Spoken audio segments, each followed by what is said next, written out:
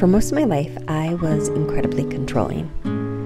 I needed to know what was happening at all times. Part personality and part response to the world that I had grown up in. I still battle with the urge to control, if I'm honest.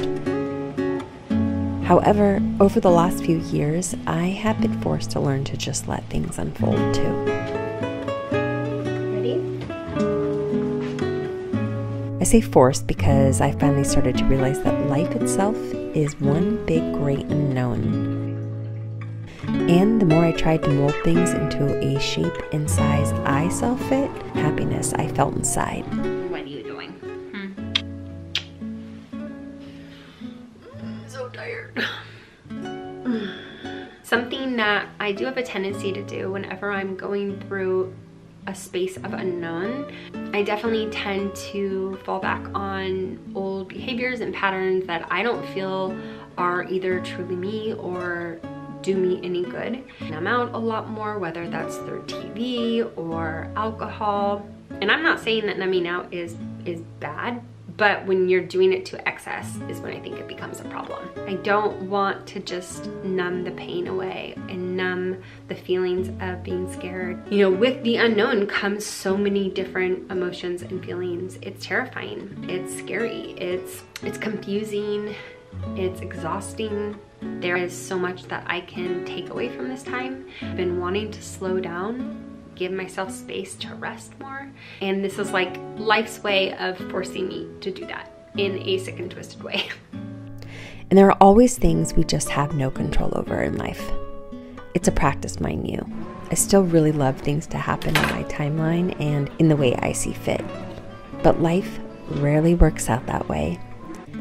You can fight against the current, but you'll grow tired rather quickly than if you just learn to move more freely down the stream. But herein lies the problem. You can't just passively go through life waiting for everything to happen. A lot of life is putting one foot in front of the other and taking action too. So what is it? Push or pull? Force or flow? Control or let go? Honestly, I think it's this. Boundaries. It looks and sounds just like boundaries. So when our lives are spinning out of control and we don't know which way is up or which way is down, we feel like we are trying to grasp onto everything around us, but nothing is sticking. This is the time when we need to really dig deep, remember who we are, establish really strong boundaries. What do boundaries mean to me? I have a tendency to be a yes person. I agree to do things that I don't really want to do. I overcommit, I overplan. Instead of just remembering that I am somebody who has to go with the flow almost every day, my feelings and thoughts about things change. It's okay to not commit to things until you really feel like you want to do them. This is a practice for me because I also don't want to miss out on things. My time and my energy, especially right now, is so limited. The level of fatigue that I feel right now is really hard for me to explain. I have to really talk myself into doing just about every activity that doesn't involve laying on the couch, zoning out. And this time of year is already so busy because of the holidays, just being the end of the year. I am also throwing in a surgery, so my time has condensed even more. And I want to make sure that while I navigate this very uncertain time in my life, I am being really, really true to myself. So I was driving home the other night and I was coming back from my friend's 40th birthday party. So my friend's party started at another mutual friend's house. I love dinner parties and I love intimate setting parties. I love when we just get to hang out and talk. That's the part of social gatherings that really lights me up. So we started off at our other friend's house. We were all just getting ready and then we were driving over to another part of Seattle to go to a show. And I'll be honest, as I get older, I'm not much for loud music and I'm okay with that. I do like shows with artists that I know their music, but my like ideal type of night is not going to a bar and listening to live music anymore. Usually when I'm asked to go to these shows, I kindly decline because I just know myself. I don't want to go somewhere where I can't hear somebody talk. That is what I want to be doing. I want to just be like talking about life with people. Go to the other location, and right away I felt it in my body that I had made a mistake. That I probably should have just gone to the beginning part of the night and then gone home. This has nothing to do with my friends. It's just I don't really care to do those things anymore. But I did because I wanted to be there for my friend and I wanted to celebrate her. So I thought that I was just taking one for the team. When we got there, I realized I wasn't gonna drink because I had to drive home.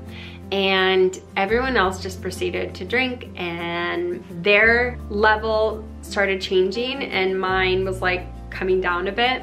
I was just sitting there, and then my medication started wearing off, so I was experiencing a lot more pain in my pelvis. Finally, I just told myself, it's okay if you go home. You love your friend, she knows that. You came, tried, you saw, and now it's time to go home. And she was totally fine with it. And so as I was driving home, I was kind of beating myself up, and I was like, why can't I just be like everyone else?